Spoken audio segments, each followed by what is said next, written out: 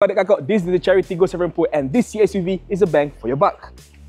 Okay, from the side, the Tiggo 7 Pro comes with this rather sloping roofline, and at the front, it looks somewhat similar to the Tiggo 8 Pro, but this one comes with a sharper LED headlight design, and down here, it comes with a proper air vents. At the back here, you've got this roof-mounted rear spoiler with some blue accent, full with LED light bar, and of course, it comes with a powered tailgate. Alright, at the back here, you've got plenty of cargo space, 475 liters as standard. You can follow down the rear seat to release up to 1670 liters. So more than enough for your ideal camping trip. Alright, inside the Tiggo 7 Pro, it comes with this very expensive panoramic sunroof, which is quite nice. The front seats are both ventilated and powered. You also get this dual screen setup featuring the infotainment with wireless and the auto and Apple CarPlay. You also get fully digital input cluster, and if you open down here, you get this wireless charging pad. You got 2 USB charging ports, some cup holders here. You also get this physical gear lever, some buttons, and even this drive mode selector. But more importantly, down here you get an extra cool storage space where you can store your cold drinks and even your chendol. Right, you also get this Sony audio system, which sounds quite nice, and the steering comes with this ADAS and infotainment control. The steering also looks nice,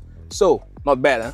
Right, space is quite decent at the back seat of Tiggo 7 Pro. You can see I got plenty of legroom, ample headroom up here, and you also come with this dedicated aircon vent, so you need to share with the front passenger. You also get one USB charging port, and the floor is almost flat, meaning that we can sit 3 adults comfortably back here.